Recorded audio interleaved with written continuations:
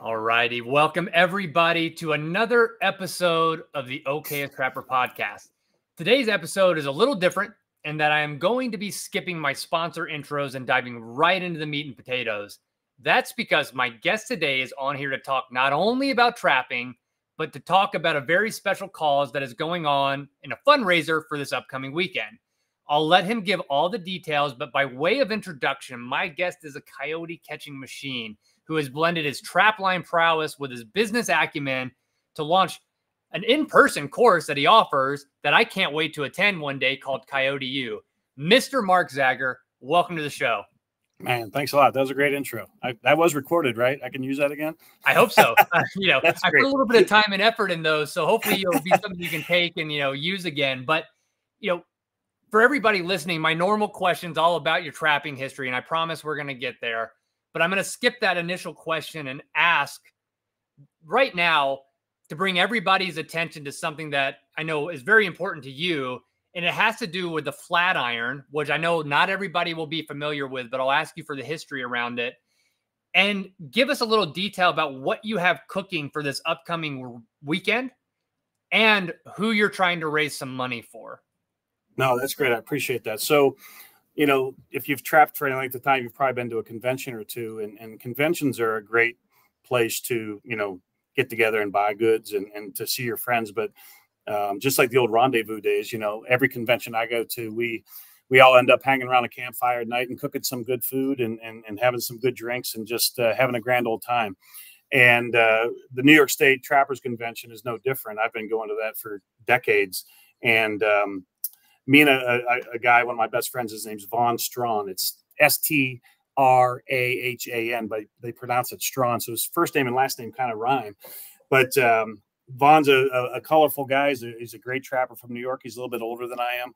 And gosh, 12, 13 years ago, we were feeding everybody.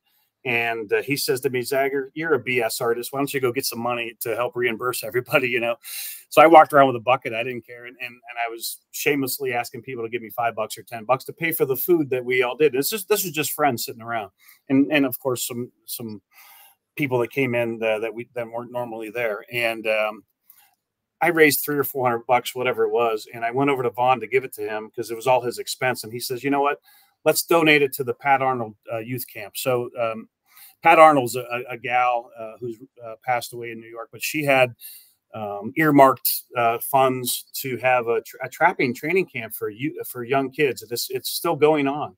And so before trapping season, 10, 15, 20 kids go to a place where they get permits to be allowed to actually set traps, and instructors like myself or Vaughn or whomever teach these kids the basics of trapping: muskrat, beaver, mink, everything. So we decided right then and there that we would keep doing this every year, and we earmarked that money. We walked down and gave it to the Nicens. We said we want this money to go to the Pat Arnold camp. So this thing, just like a lot of things, grew from grassroots. And I'll fast forward. The last couple of years, we've been walking $3,000, $4,000, $5,000 down to the New York State Trappers. And what we've done is this has grown into a thing. It's grown into this gigantic feed, but it's also turned to an auction. And so it's all of us bringing something that we'd want to own ourselves. And it's a lot of auctions you go to with trappers and conventions. There tends to be people just cleaning out their fur shed, getting rid of stuff they haven't used, like old greasy wire raccoon stretchers from 1978. That's not the kind of stuff we have at our auction. I make maple syrup, so I might bring a gallon of that. People make pies. People make strawberry jam. People carve decoys. People make really nice fur stretchers, high-end traps, bear traps, famous traps like Johnny Thorpe or Russ Carmen, traps with their tags on them. And items at this auction tend to go for a higher price than we'd get at a normal trapping auction because we're all there for a reason. And so if something really would probably go for $50, it might go for $100 or more at our place. A really good example, the year my dad died in 2017, he made these really good hot peppers that everybody loved. And I brought a jar of my dad's peppers. And I couldn't even talk. I was doing the auction. I couldn't talk. I said, someone else has to say this about my dad. It was still very raw. Right. And this jar of peppers is like one of the last jars my dad made. It went for like $200. And this is the kind of thing we do. So a year and a half ago, 2 years ago, Vaughn, my main man, Vaughn, he got stricken with cancer. And it kind of went through him into some different places of his body, but it started out as prostate cancer. And he's been fighting and battling like we all do. And he's a stubborn son of a bitch. And he has fought his way through this, but he's had some complications recently. So a year or so ago, he came to me and said, "Hey man, I want to write a book for the Flatiron." The Flatiron, by the way, is named after his farm in the Finger Lakes region of New York. I forgot to say that. That's what we call our camp area, the Flatiron. So Vaughn wanted to write a book about and have different authors pitch in and write a chapter.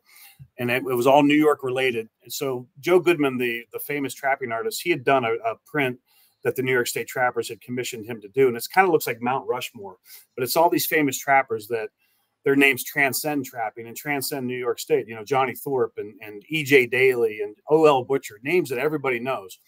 And the idea I had was we have all these famous trappers from New York that everybody knows about that are now unfortunately passed away. But there's this whole new generation of trappers that are good or maybe even better, frankly. And I think we have something to contribute. So it was a juxtaposition of the handoff of the baton from the past to the present. So that was kind of the theme that I put together with Vaughn, and I chased everybody down to get chapters done and such. But when Vaughn first came to me and asked me to do this, I said, "Vaughn, I don't have time." And I'll never forget this. He looked at me and he said, I don't either, but I really want to do this. And I was reading between the lines there a little bit because he was already sick at that time. And I said, you know what, this is important to him. It's now important to me. And we did it. Mm-hmm. And we got it done before last year's New York State Trappers Association. So we've 100% have funded it. We wrote the book, got it published. We pay for every copy, 100% from us. And then every dollar that when they sell a book for $30, they keep all $30. So it's 100% no cost to the New York State. So they love this, right? Mm-hmm. So we've taken this Flatiron thing to a whole new level. So every year it's not this coming weekend, but it's the weekend after. It's Labor Day weekend. It's Thursday, Friday, Saturday, right before Labor Day. It's the same time every year. We're going to try to make this the biggest and the best one ever. And the reason we're doing that is because we're going to switch gears and we're going to pivot. And I got the buy-in from New York State Trappers who normally look forward to us giving them this bucket of money, and fully understanding that we're going to raise more than ever and hand it right over to Vaughn and his family. And I can't begin to tell you the outpouring of support I've gotten from all around the country on this. And this platform might help a little bit too. And what I'm really looking for, if people have something that's in their fur shed or shop that they like and they'd love to have on a wall, a sign, a fur stretcher, an old trap that's famous from a trapper in Iowa or something even of their own, something that they would like to have themselves, or even, and frankly, I'll even take cash donations. But we're doing everything we can to get that bucket full and overflowing and hand it to someone who really deserves it, and whom without the Flatiron wouldn't exist. You know, he's the namesake, and he was the catalyst of this whole thing. And yes, it's he and I together, but without Vaughn, there's no Flatiron. Wow. Well, I'll be honest. Like, I did have a look as you were going.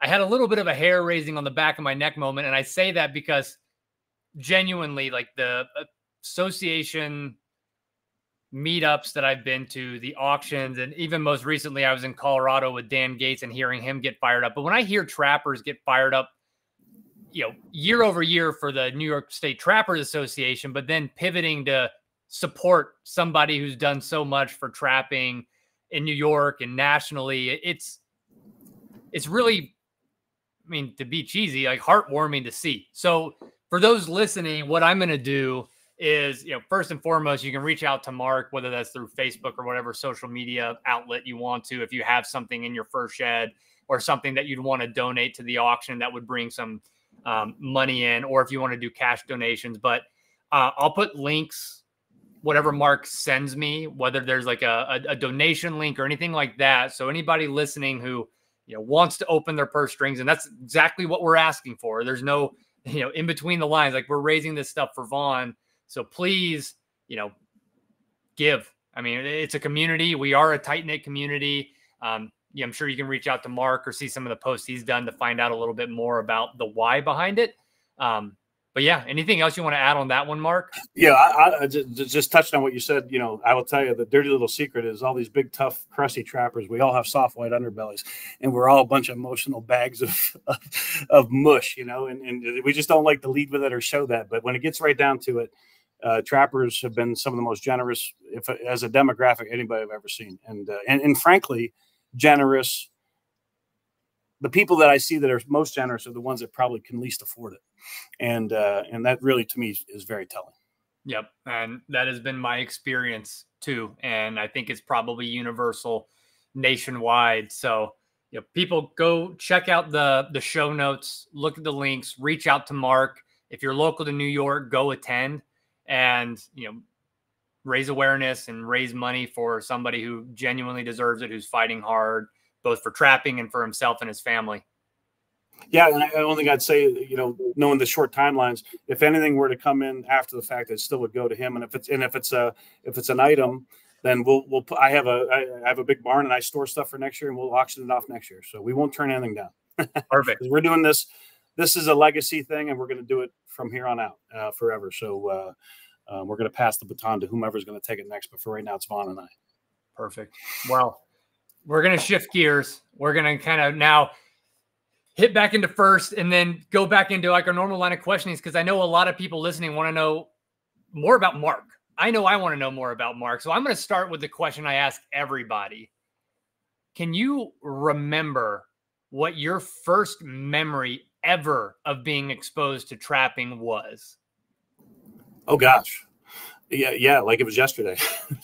You know, as a young kid, I always was a wildlife fanatic. I was nut. On Sunday night, I couldn't wait to watch Marlin Perkins' Wild Kingdom. You know what I mean?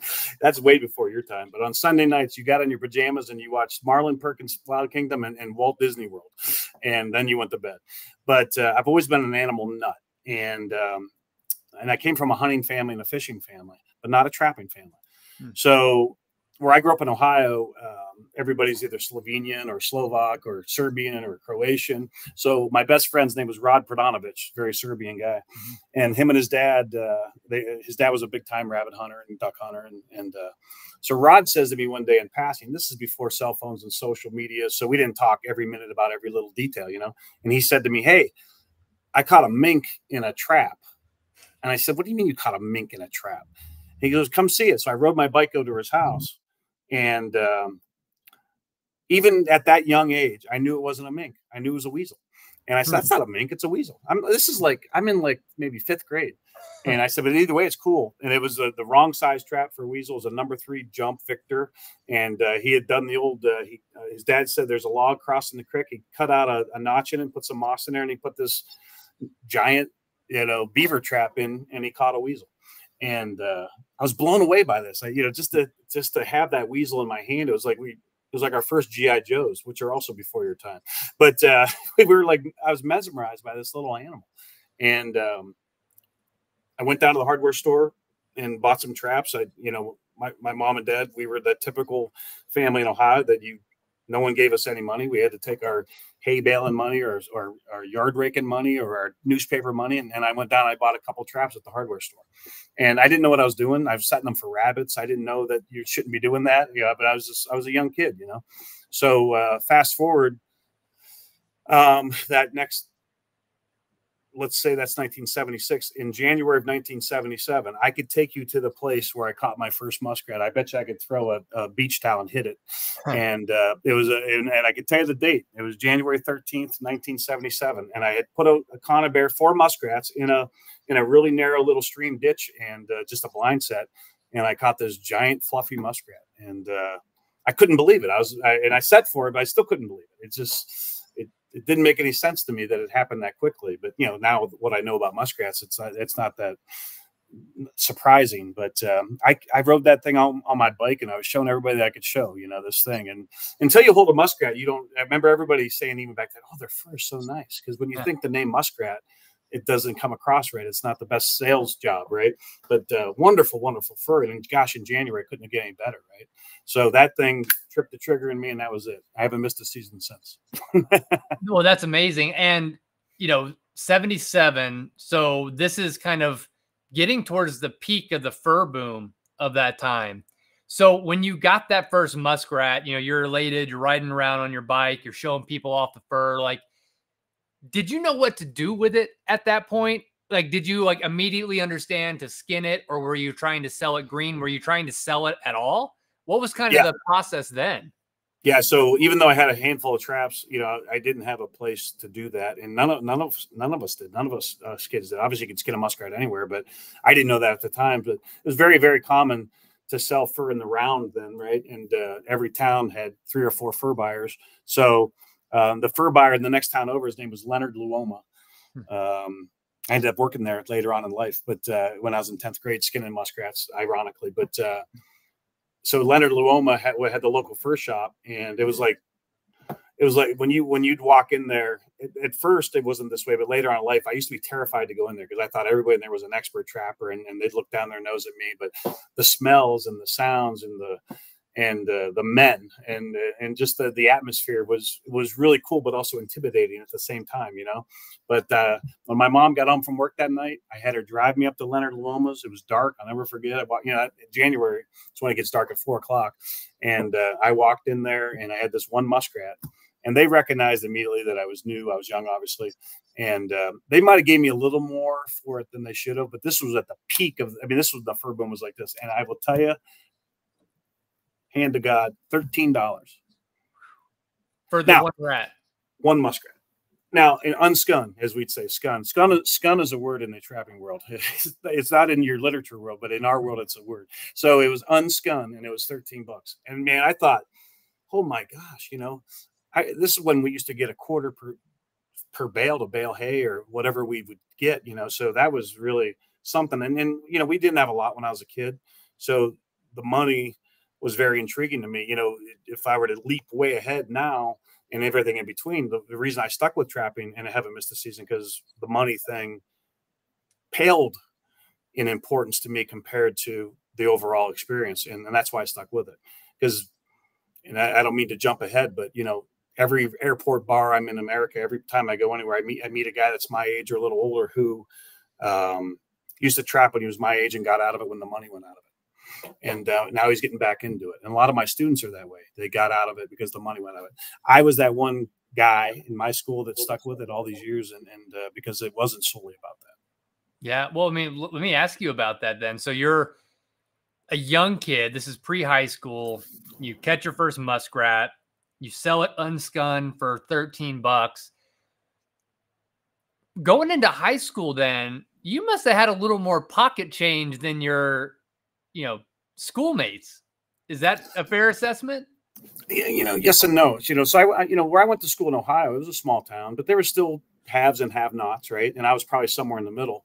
I tell people this story that we used to have to work all summer to pay for our school clothes, and people like, what?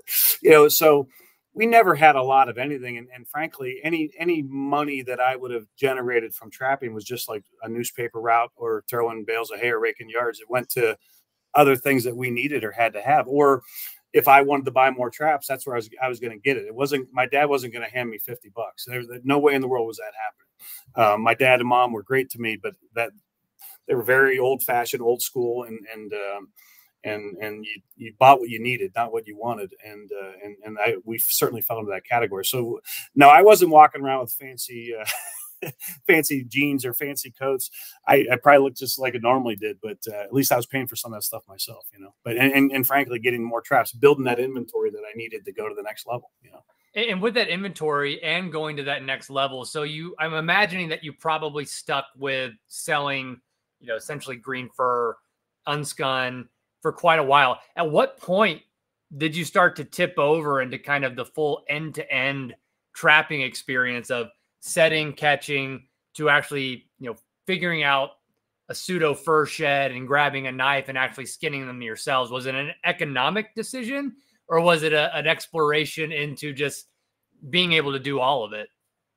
It was really kind of a husbandry thing in that, we had at our house where we lived, we didn't live in the country, we lived in town, but we had, it was still a country town, but we had a typical hand laid stone basement, and the boiler was downstairs, and in the back recesses was an old fruit cellar, and we had it just full of, junk probably. And I was looking around there one day and I said, man, I think I could make this work. And if I went in there now, I'd probably think I was in a manhole. It was so tight down there. But at the time I thought it was huge, you know, and I just needed some 2x4s on the ceiling with some nails or hooks in them. And so I would say it was like around probably 9th or 10th grade that I created that first shop downstairs and got a fleshing beam and had my traps in there and everything. Cause I was largely chasing water animals at that time, but I was starting to dabble with red fox. But yeah, I started skinning probably. Well, now that I'm connecting the dots in my head, I got that job at Loma skinning muskrats, and that's when I started skinning in my own basement because now I had the confidence to do it. Because they wouldn't let us skin anything besides muskrats, but there was you'd come in every night after work, and there'd be mountains of them. Have at it, you know. And then the skilled skinners were handling the red fox and even the raccoons and the rare beaver or whatever it was. So we were just muskrat skinners. Do you remember what your first paycheck looked like, or what you were getting per rat for skinning them out and fleshing them? They were paying us 50 cents a rat. And no matter how many we did, that's how they kept track. So when you'd skin, there was other boys in there skinning, and they would have us throw them in the pot. And 50 cents probably in hindsight looks big, but they were worth, you know, well, if they were paying me 13, that means they were getting paid. Right. So there was some money in there too. And back then, it's funny, there's been a change, 180-degree change in that when I was a kid and when I was growing up trapping, no one had fur tumblers in their fur shops. Only people that had fur tumblers were tanneries, ranch fur places, and fur buyers. Now there's no fur buyers left. And now because fur handling's kind of gotten to a different level of expertise, and certainly guys coming to my school see this, you know, probably 75% of the guys I know that put up a lot of fur have fur tumblers now. So it's just been done 180-degree turn, you know. But yeah, working in that fur shop gave me a ton of experience and confidence. And I got just through, you know, osmosis, I just learned a lot from those guys that were in there. But even back then, man, I'm telling you, these guys, Leonard Loma trapped fox with a guy named Jerry Thomas. They used to go to Maine every year, and they caught hundreds and hundreds of them. This is before the coyotes were big out this way. And even those guys were top secret, man. They wouldn't tell you anything. You tried, but they would be like, you locked it down. One of the funniest stories, there was a national convention in Ohio, NTA, and my friends could go, and I couldn't go because I was working as a 10th or 11th grader. And my friend came back, and he went to a demo. And I said, what was the demo about? He said, it was about trapping gray fox in grapevines, in the grapevines. And I said, and I go, well, what'd you learn? He goes, I can't tell you. And in hindsight, it's such a ridiculous notion that there was a demo about that and only that. But the fact that he wouldn't tell me just compelled me to just want to know more. And what am I missing out on? You know, it was the FOMO thing, right? But I didn't go myself, and so I didn't get a chance to learn that. But I don't know that he ever caught a gray fox in the grapevine, so I guess that didn't pay out for him. Oh man, yeah. There's a little bit of that still exists today, as I'm sure you know, but it is an interesting thing to hyper analyze. But, you know, I normally reserve this question for later, but given that in high school, you were just starting to skin, you were getting paid to skin muskrats, I got to know, and it might be during this time frame and it might not. So you answer it how you want, but I want to know what the biggest mistake you've ever made in the fur shed is. And I'm curious if it happened when you were just starting out, or if there's been other big mistakes you've made in your fur shed as you kind of progressed into your fur trapping career. Well, I've done a lot of dumb things in fur sheds that I probably can't say, but I've made every mistake you can make, you know, taking coyotes out to thaw and laying them on a freezer. And as they thaw out, they get more flaccid and then they fall behind the freezer and I don't know they're back there. And then like 3 days later, I smell them and ruining them. You know, those kind of things happen all the time. Unplugging, one of my best one was we came back from Kansas and I had a freezer full of Kansas coyotes, higher dollar coyotes. This was a few years ago when things were really high. And I unplugged my freezer thinking I was unplugging something else. Oh. And I walked in my barn like a week later. I'm like, what's that smell? And I panicked, man. I panicked because these aren't just my coyotes. Me and my partner are in this together when we go to Kansas. And I panicked, you know, and just it's something as simple as unplugging the wrong thing from the wrong receptacle. So I've done those things. I've made a million holes. You know, I've done the only way you can get really good at handling fur, I think, is you have to make all those mistakes. You have to have the the holes and the rips and the tears and the taking too much flesh off, leaving too much flesh on. There's all those things. And I won't tell the whole story, but I tell a funny story at Coyote. I think it's funny.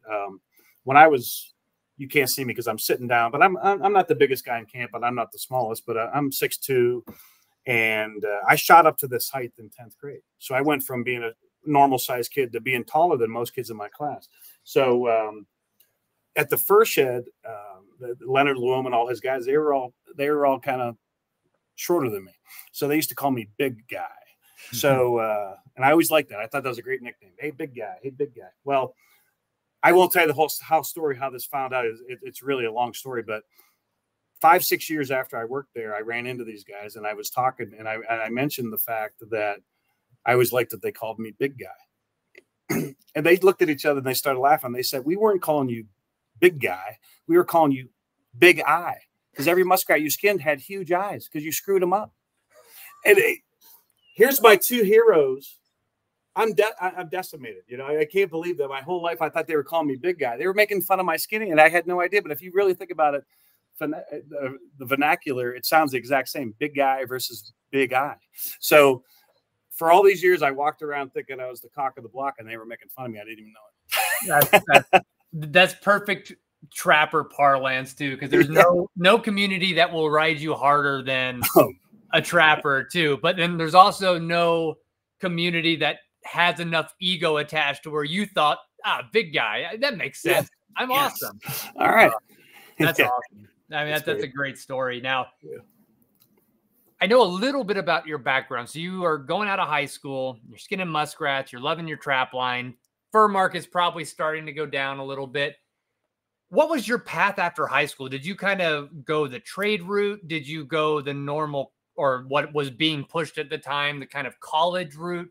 What did life look like for you post high school, where you had just a lot of time to run trap lines?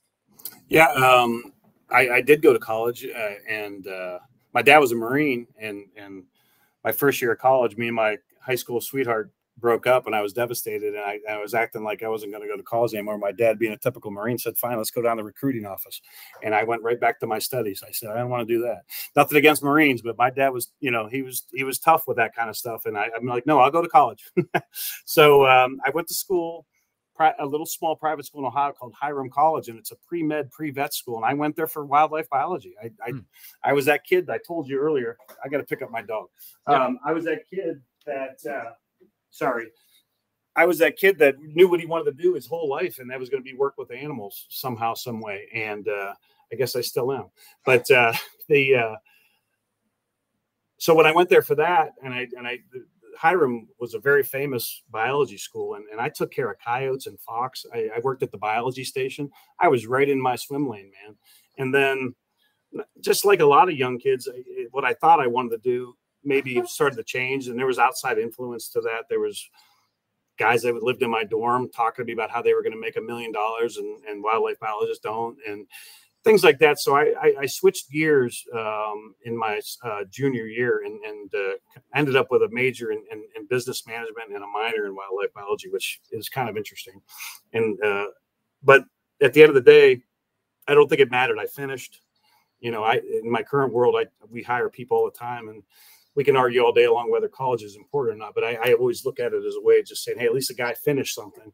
And that's not always easy, you know, and that's kind of where I was. But my dad was kind of disappointed at the time, I remember, because he said, man, I always thought you wanted to stick with this animal thing. But, you know, after I got out of college and my life took its path, and everything that kind of came its way through trapping and some other things, he couldn't argue with, you know, it just ended up being just fine. And when I see some of my buddies that are, you know, trapping Rocky Mountain bighorns and radio collaring them and doing stuff like that, you know, I'm a little envious of that, but I still work enough with wildlife and with people and animals, and it's all kind of intertwined and interrelated that I think I'm okay.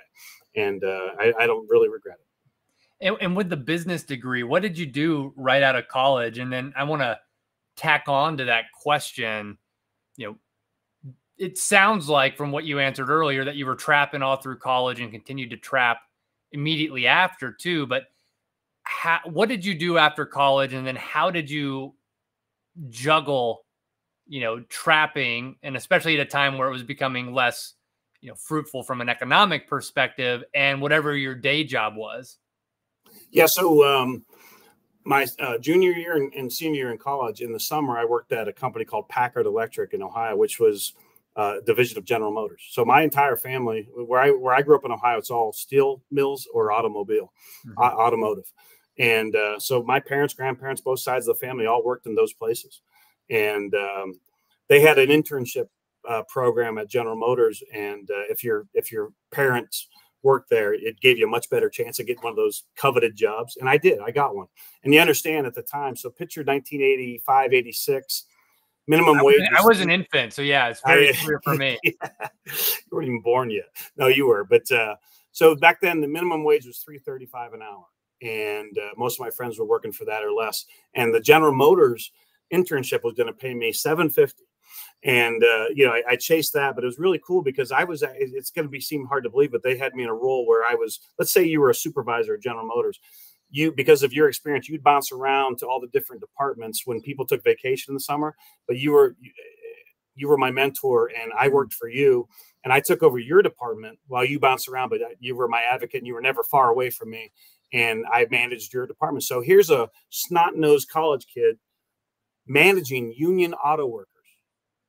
And that's at a 38,000 foot level. It really wasn't that. There was other people, but if they wanted to take a break or do anything, they had to come to me. So that union experience, I could have got a job right out of GM, right out of college. I had no interest in it. But companies like Federal Express and Roadway Express and all these transportation companies that had union outfits, when they were interviewing at my school and I interviewed with them just for practice, my resume resonated with them. Like, we're talking to a college kid that already has union experience. When can you start? And so I took a job with a company out of Akron, Ohio called Roadway Express. You probably used to see the trucks up and down the highway all the time. They're no longer in business, but they eventually got bought out. And I ended up working for Roadway Package System, which was their small package division that was competed with UPS or FedEx. And then that got bought out by FedEx. And that's where I ended up. And that's what brought me to New York from Ohio. And then because of coyote trapping, I was working at FedEx. I was working for a guy named Cy, and he had a 1,200 acre farm here in New York, and I was catching coyotes for him.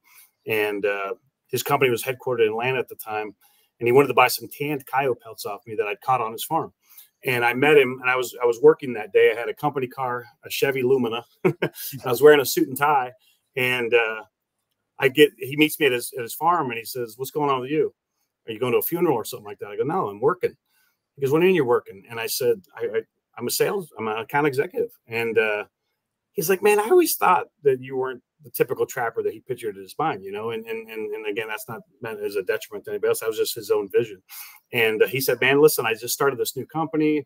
It's taken off. I need new talent. If you are interested in talking to me further, let's go." And so this is in 1999, and what his company does and what I still do today is we build cell towers and public safety towers. But at the time when I went to work for him, it was all about cell phones and cell towers. And I remember thinking, I had just got married. I remember thinking, gosh, I'm really rolling the dice here. This might not stick around. It might be a gimmick, a passing fad. And boy, I couldn't have been more wrong. But the reason I ended up with talking to him about that, and the reason I am now senior vice president in the company 25 years later, is because of coyote trapping. That's too cool. Well, I have a few questions in there.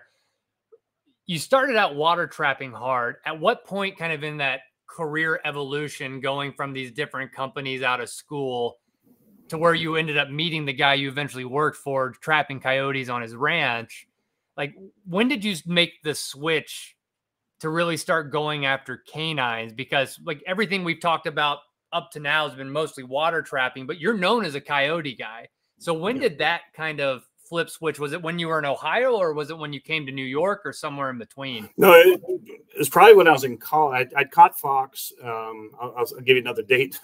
October 21st, 1978 is when I caught my first red fox. And again, I can take you right to the spot. And then I had a couple of years where I didn't catch any, and that first one was probably a fluke. It was a pup of the year. I remember it now, but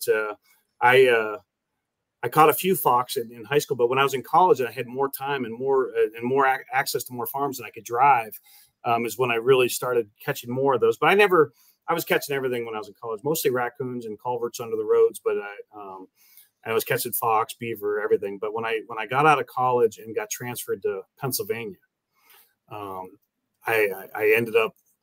I went down to a place called Altoona, Pennsylvania. I didn't want to go there, but I ended up there. And from a trapping standpoint, it was heaven on earth. I caught the first year I trapped in Pennsylvania, I caught over 100 red fox, and I hadn't caught 100 in my lifetime.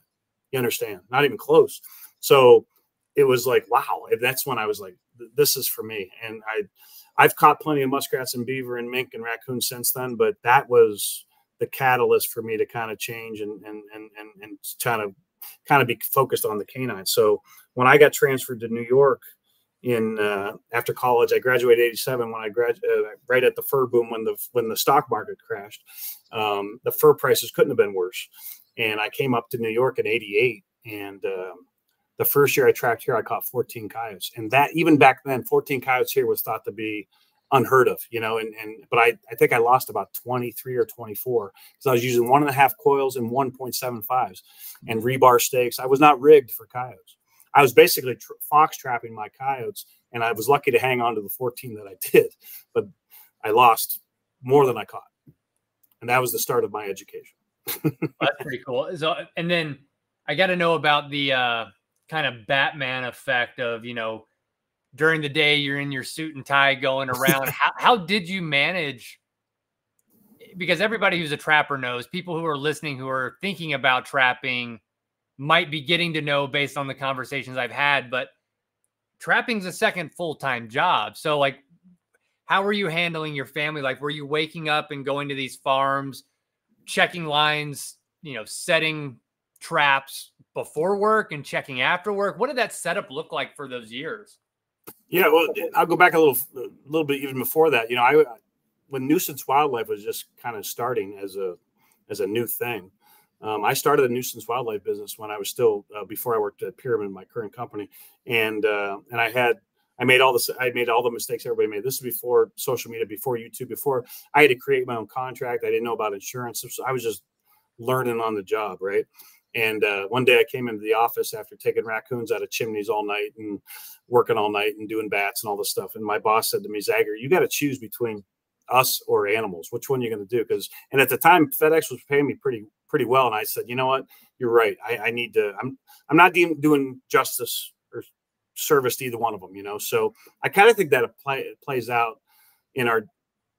Going back to your question, I found that if I was trying to do my job and trap the way I want to do it at a high level, I can't do both at the same time. So I just worked my way into a place where I was doing 3 or 4 weeks of vacation and being mono-focused during that time and trapping and going full bore and then going back to work afterwards. And before my responsibilities changed at Pyramid, I could do that easier. When I shouldn't say set, when I only had the sales division of our company and only had a few employees underneath me, that was easy. Now that I have a lot of employees under me and I have the operation, my phone rings incessantly. There's constant conference calls and all these different things. So what I found a few years ago was I wasn't able to disconnect like I like to. I wasn't able to take that 3 weeks and totally let go. And it became less enjoyable because I was still working every day, but I guess what I'm trying to say is for me personally, I'm like an all-in type of guy. So I have a hard time working and trapping at the same time. I understand that's the reality that a lot of us face and we have to do it. And of course I've checked a million traps before and after work and after school. But if I really want to do justice and service to both masters, then I need to do one or the other. And then that's kind of where I ended up. And so the last few years when I was, just taking the 3 or 4 weeks, that's when the numbers got really big. The biggest issue all of us have is time, right? And the year I went from 2 weeks to 3 weeks was the first time I broke 100 coyotes, and it was just time. And then it's the same with anybody, and it's very simple math. You're a math guy, and if I set 50 traps and check them, I'll catch more than like if I set 100 traps. And it's just that simple. It's just that simple, basic ratio, a catch ratio, and at the end of the day, someone said it a long time ago. I didn't originate it, but everything else being equal, the guy that runs the most miles and the most traps wins. Yeah. And I think that's a good, that's something I've had to wrestle with, is still being, an employed individual up until I lost my job for a time last year. And just to kind of reflect what you're saying, that time period where I didn't have to work and I could be mono-focused, I had the best season of my life, Right. which was great. So it's interesting because, I'll take off week or two to go archery elk hunting every year, but I haven't really put that thought into saying, like, maybe what if I did that for my wolf trapping for a couple weeks in the winter and really focused on that. You've given me stuff to chew on, but I want to keep going because, man, we're already almost 40 minutes in and I have so many more questions. Time flies. We might have to do a part 2. Okay. Speaking of coyotes, I just want to know outright, what's the most unique thing that you've learned about coyotes in your years of trapping? It could be about the animal itself. It could be about their trap behavior. What's just the most unique thing? They're all individuals. And while any coyote can be trapped, I think the reason people are drawn to coyotes and coyote trapping is because of that challenge. And I know that's cliche to say that, but just when you think you got them figured out and know it all, one will do something to make you pull your hair out. And sometimes you just don't have the time to put in to kill that coyote. They're amazing. I have a section of my Coyote U, and I say, do I hate coyotes or do I love them? I'll post a picture online of 100 coyotes on the barn, and guys will say, "Oh, that's great. I hate them SOBs. You saved a bunch of deer and turkeys and lambs, all that stuff." And I couldn't be more opposite. I have the utmost respect for this animal, and I understand I'm going to kill them, and I have to do that, but I don't relish that. I don't relish that part of it. But I don't know that there's an animal that I have more respect for than a coyote. They are the ultimate survivor, and man, we've thrown bullets and arrows and snares and poison and shoot them out of airplanes and helicopters. And we've done everything in the world. And there's just as many now as there's ever been. They just, because of that unique ability to survive, I think that's what makes them just not a pushover when it comes to our offerings, and I could come into a farm pond and set 50 traps and hope to catch 25 or 30 muskrats the next day if they're there.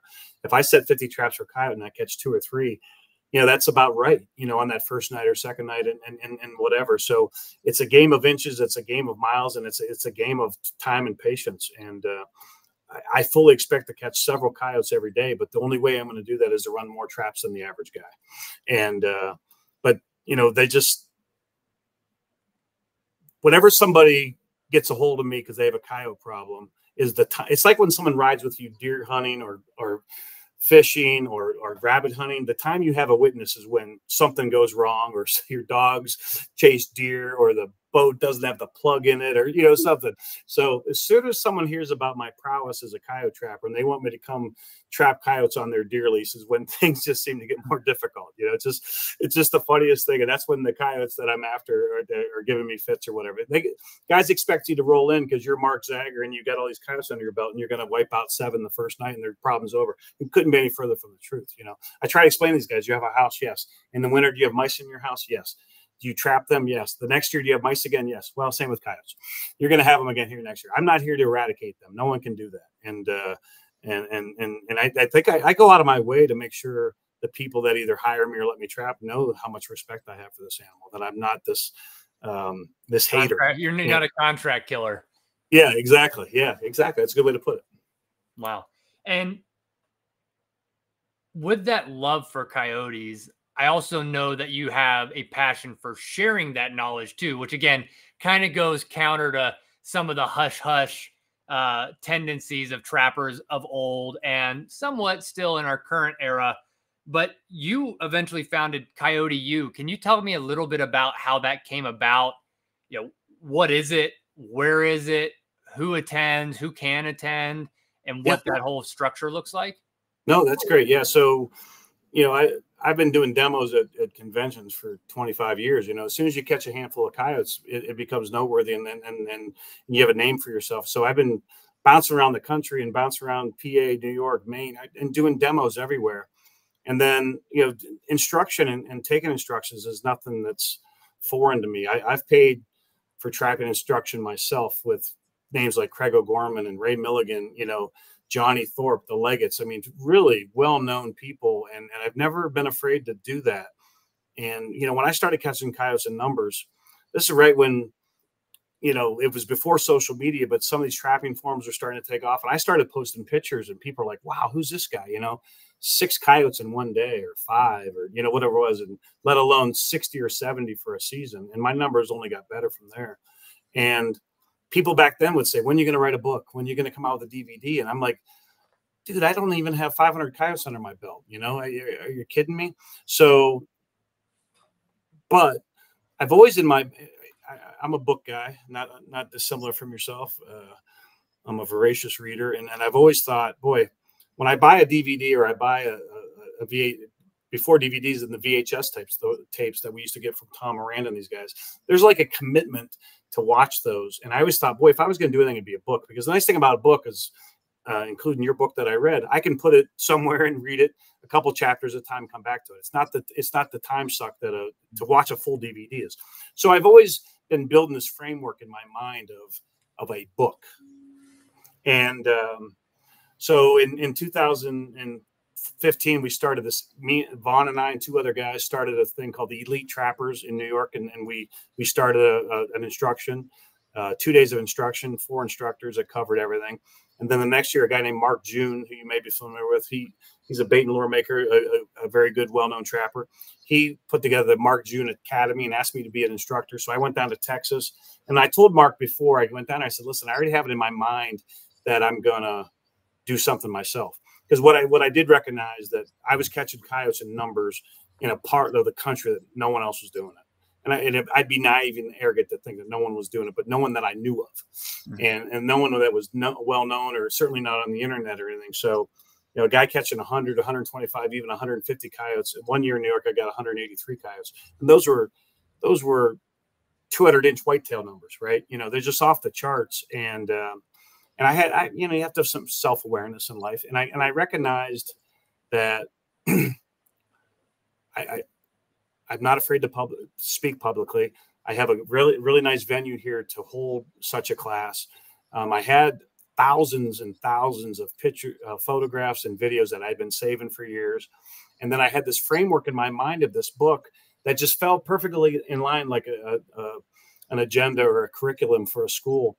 And it wasn't a coincidence that I called it Coyote U, because it's very much a format of a school. And I worry about saying that to guys, because what I always tell people is, but it's not going to be boring like what you did at school and where you hated it.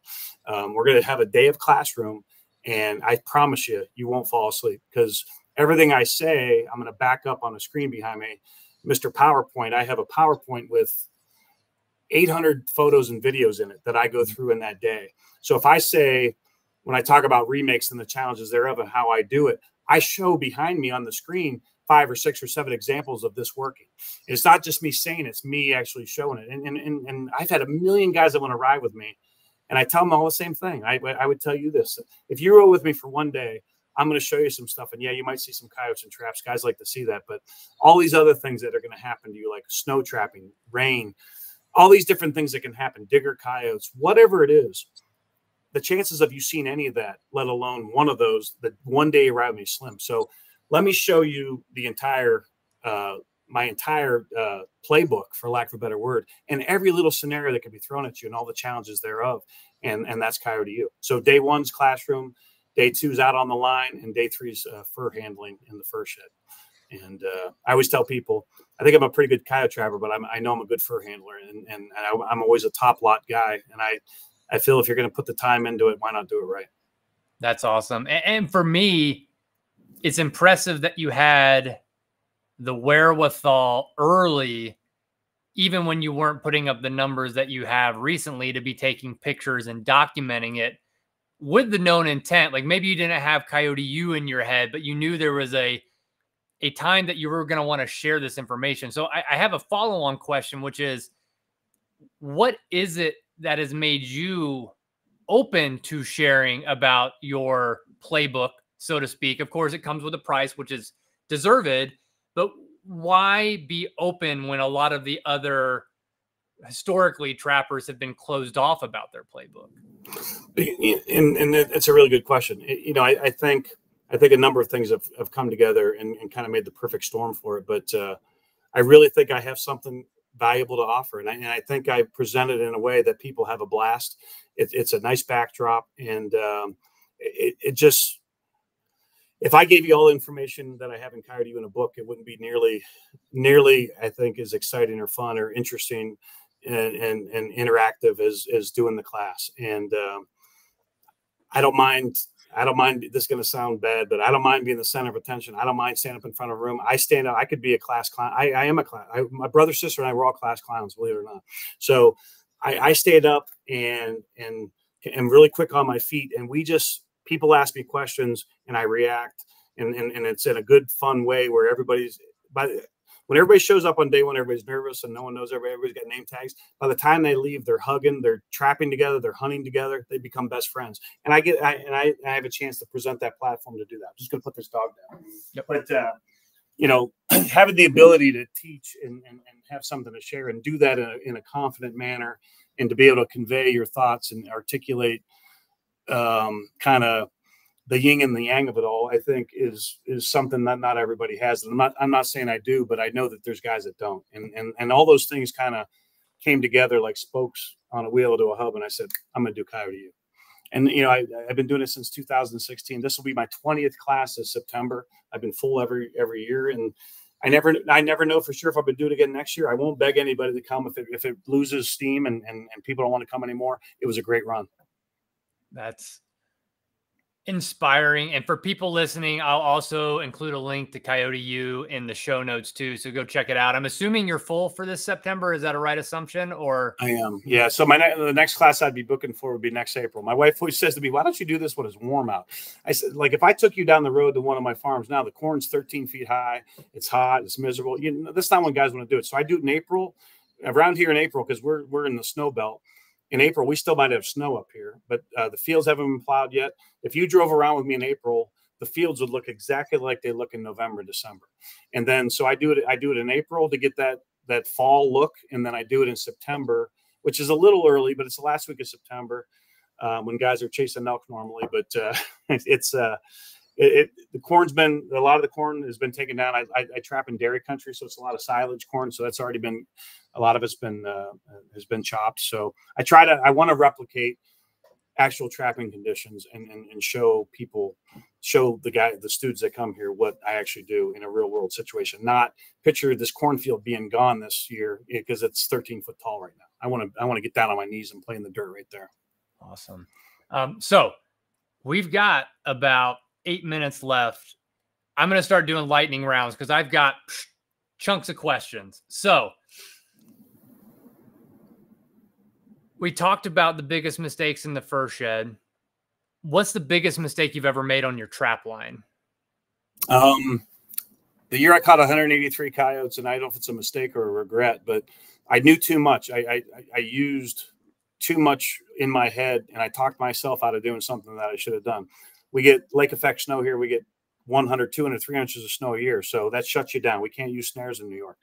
So I had more coyotes than I've ever had. And I was trapping before work and after work in January and February because we had no snow. I started it in Christmas. I was just running 20 sets right around here. And they were biting like I've never seen before. And I was having ratios. I was checking 20 traps and catching 5 or 6 canines every day. Red fox, coyotes, and grays. There was no snow. There was no hunters. There was no dog walkers. There was no barn cats. I had the world to myself. So I kept thinking to myself, man, I should take next year's vacation now and just clobber the snot out of these things and go to a number that I would never be able to do again.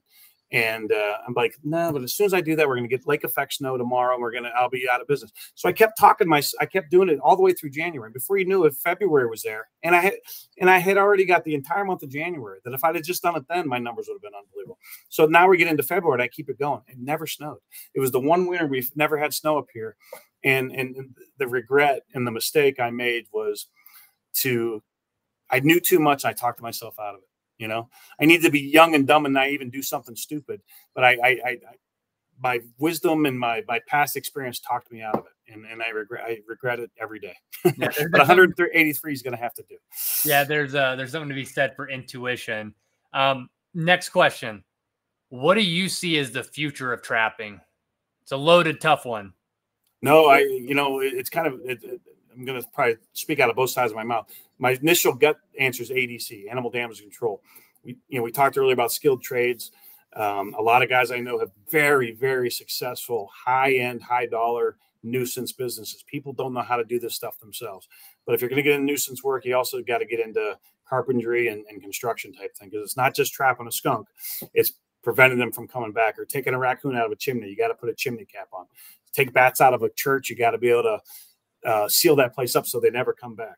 So, but I'll tell you, COVID really changed things. COVID, you're a stats guy. You could probably find this stuff out. But I know in New York State and Pennsylvania, they had record numbers of fur licenses and hunting licenses sold during the first 2 years of COVID. And then we drew in a bunch of new people, which is refreshing with the current climate of the younger people out there right now who just want to look at their phones all day long.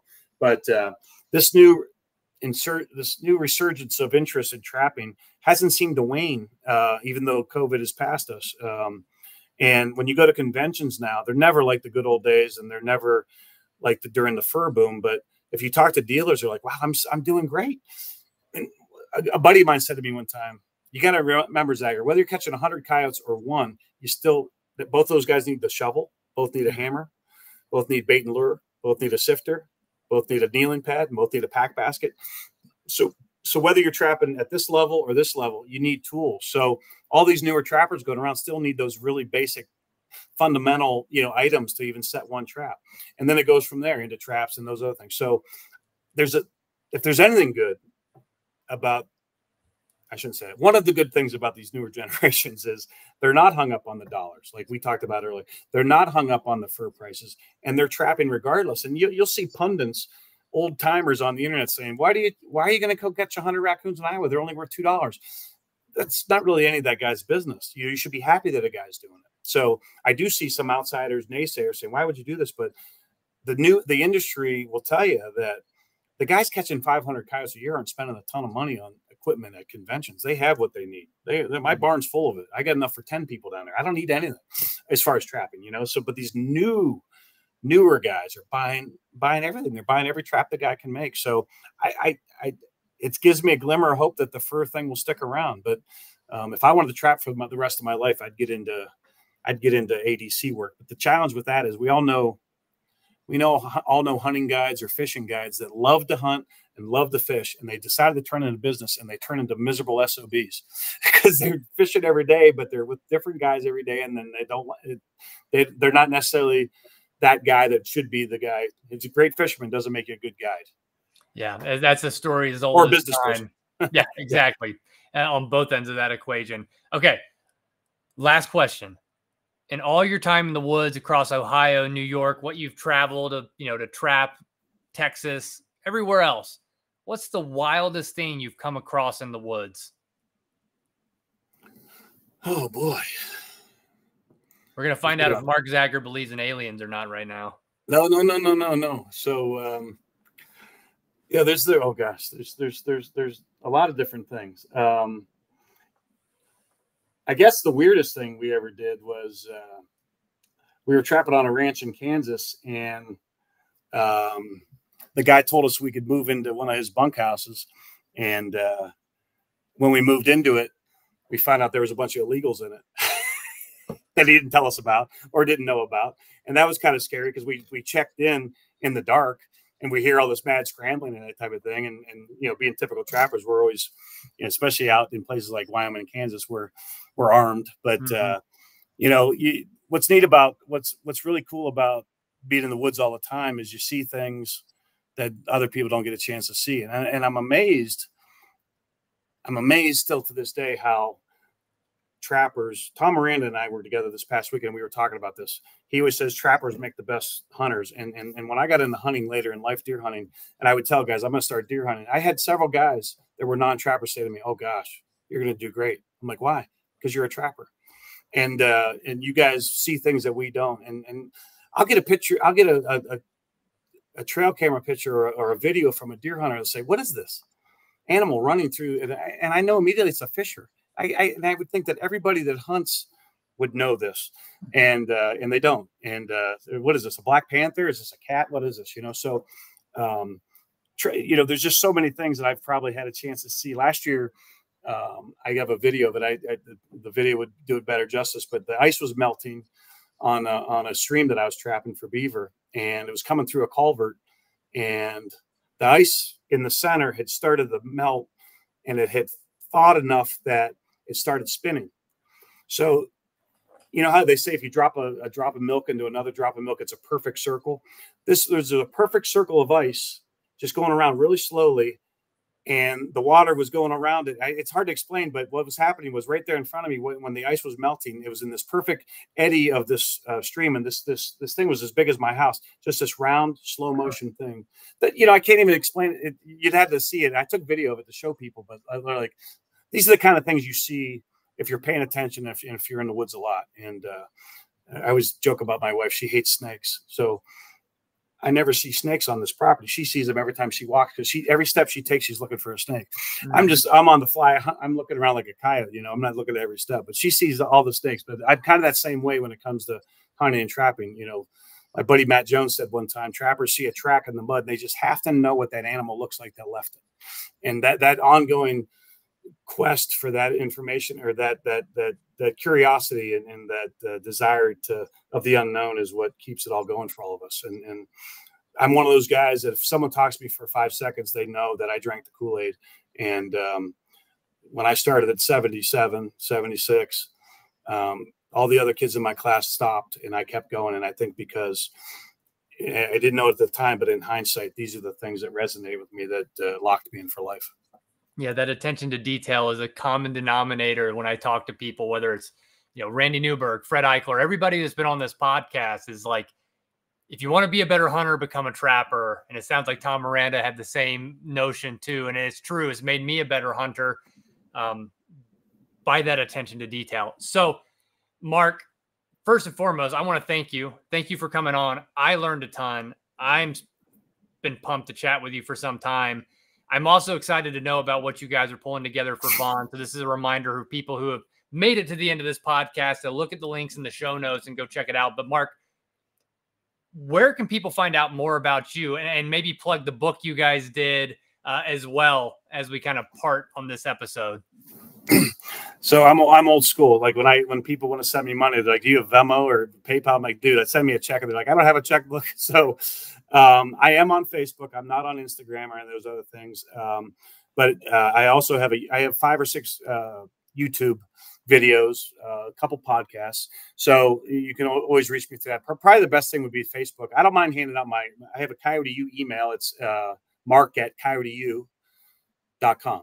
mark@coyoteu.com. And then I'm not that hard to find if someone wants to reach out. And then I have a website for Coyote U that you'll put up as a link, but it's the same deal, www.coyoteu.com. And there's a way to email me through that. So if someone wanted to donate or wanted to talk about Coyote U or just ask me what my favorite trap is, they can reach me through those things. And then the book you guys put together through the Flatiron, that's available through New York State Trappers Association. I'm glad you said that. It is, but believe it or not, we're on Amazon. It's called New York Trappers: The Next Generation, and you can buy it on Amazon. Well, I'll add that link too. Make it easy for people. But yeah. Mark, I appreciate it. It was wonderful to chat with you, and for everybody listening, we'll catch you on another episode of the Okayest Trapper podcast. Thanks so much.